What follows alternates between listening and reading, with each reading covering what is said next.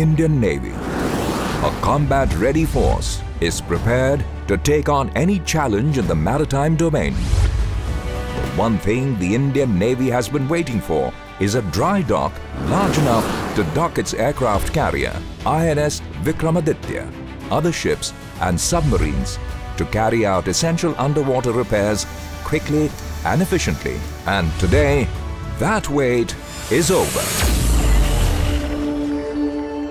Creation of such a gigantic dry dock has utilized over 40 lakh man-days.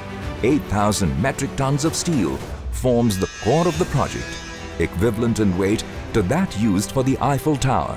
Over 5 lakh metric tons of concrete consumed is 1.5 times the amount used in the Bandra Worli ceiling, both built by HCC.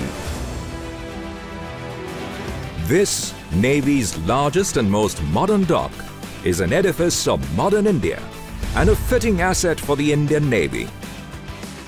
A saga of surmounting all odds while creating a strategic asset to serve the nation for decades to come.